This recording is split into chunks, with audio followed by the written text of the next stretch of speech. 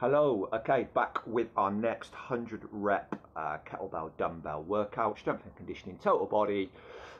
This is just progressing on the previous one where we kind of did all bilateral.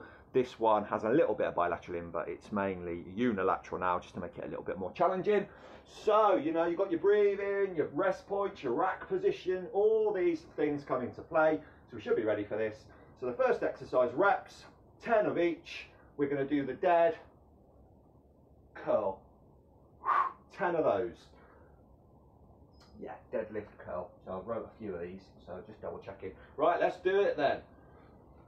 Exhales, rest points, tempos. So biceps facing each, biceps, palms facing each other, just to pick this one up so we get a nice bicep curl, a little bit more kind of preacher curl, more girth of the bicep. So we've got our parallel back, weight at the heels. I've got my arms connected to my tricep, my forearms connected to my legs, and as I come up, I'm just looking for that rack position. Squeeze your biceps. Upper and lower body exercise, great one to get started. A little bit conditioning, strength and conditioning. Well, it's all strength and conditioning, but this one just gets the blood pumping at the start, and then we've got like the finisher at the end, the deadlift high pull burpee. Right, let's do it. 1, 2,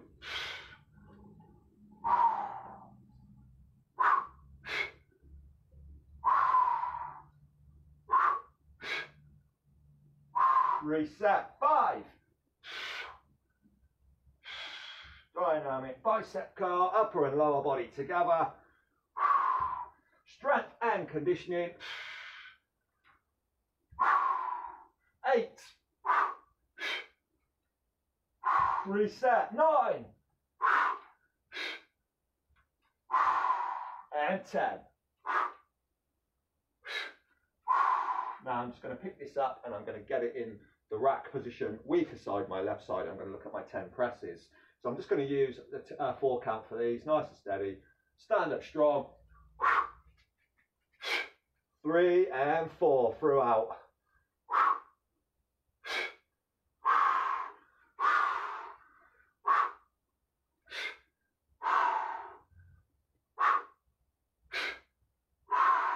Number 4, number 5 coming up. As we know, we can pick the tempo up a little bit, but we're going to stay consistent through this one because this is our first kind of unilateral, non-stop, as if no rest point. So it should be a little bit more challenging enough about picking that tempo up. 2 more, 9, and just switch over, 10 on the right. 1, 2, 3, and 4. So I'm using the 12 today, but again, these are extras. These aren't my main workout. Just filming these for you guys. 4. Keeping that weight off. Rest point. Push the chest out. Drive through the heels.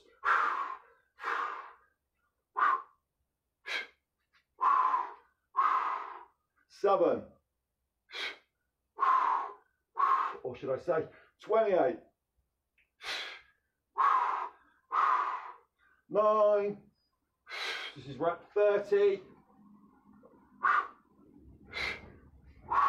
brilliant, catch your breath there, swap it over, and I'm going to do 10 thrusters. That is our next one, squat to press, doubling up the shoulders, sit back, we want nice strong looking shoulders, same principles, instead of just the press, it's the sit back. 4 count.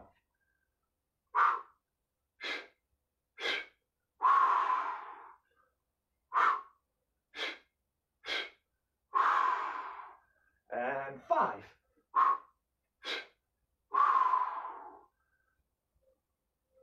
Trying to instruct, keep me techniques, keep me breathing and count all at the same time. So you may find that you do an extra rep. This is the difference between reps and time. Also, I got 2 more, I believe. 9. If it's an extra one, it's on the weaker side anyway. Rest point there. In that rack position, overloading the left because I'm going to work the right now. Flip it over. But as I say, this is the difference between working for time and reps. if you're following in my tempo, you'll be hitting the same amount. So that's like 2:42, in fact, in total. 3.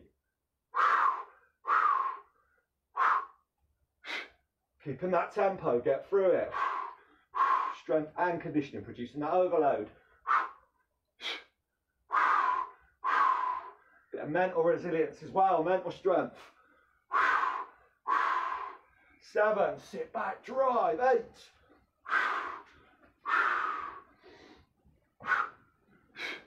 9, one more, and we're going into our rows. So that's your 50 reps. Yeah, just going to double check that, that is correct. So now I'm going to bring it down, I'm going to hinge. One arm rows for 10 reps.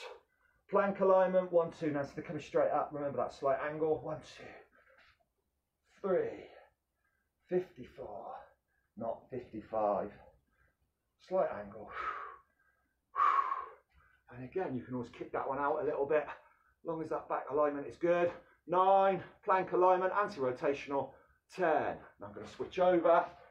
So from this angle, I can always kick that out slightly. The key is the parallel back, anti-rotational, single arm rows. Not too quick on the tempo. 4, 5,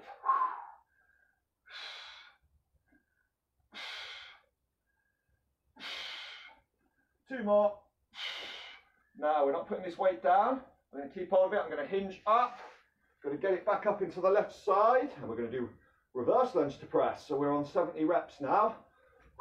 Opposite leg, right arm out for the lunge. A bit more stability, balance. 1, 2, 3, and 4. Stick with these tempos. You should be feeling this overload.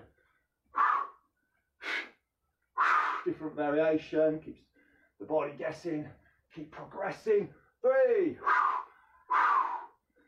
1, 2, 3, and 4. 75.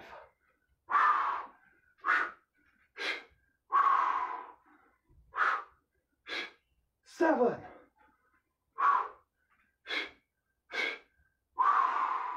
8. 4 count. 1, 2, 3, 4 exhales. Brilliant. There's 80 reps. We're going to swap over. Nearly there, guys. Stay with it.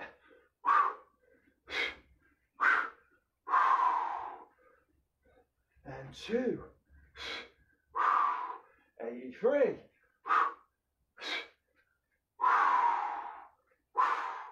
1, 2, 3, and 4.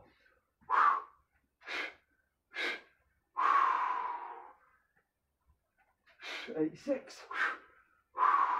Nearly there. Big finish. 7. Consistency is what we're looking for. Tidy reps.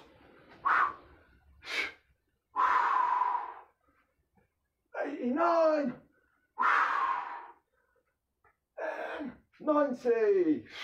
And then this is where we put it down again to finish. And this is our deadlift high pull burpee. From the heels, parallel back. 1, 2, 3, 4. Straighten them legs right out. Reset. Get nice and close. Looking for extension.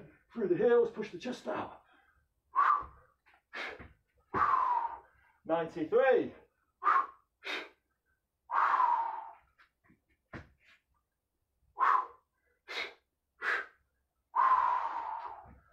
95. So we finish up that burpee. This is 96.